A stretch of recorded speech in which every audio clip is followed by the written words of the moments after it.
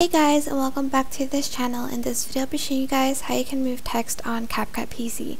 Select text and add in your default text, and I'm just going to type in dance, and I'm going to also change the font of it. You don't have to, but I'm just going to change it.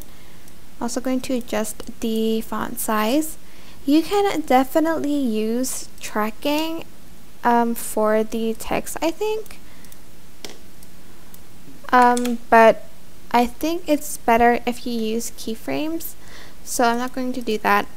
So I'm just going to go to text, and I'm going to add, I'm going to select position and size like the keyframe, and whenever the person moves, I'm going to move the text with them.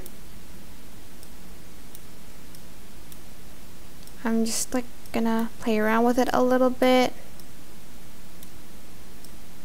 It doesn't have to be perfect. I mean, this one's like a tutorial, so you can make it however you want it to be.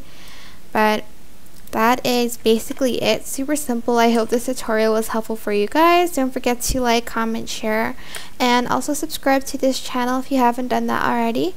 If you have any questions, just leave it in the comment section down below, and I'll try my best to answer them all for you guys. And if you found this video helpful, please click the thanks button above the description box down below. Thank you so much for watching. Bye!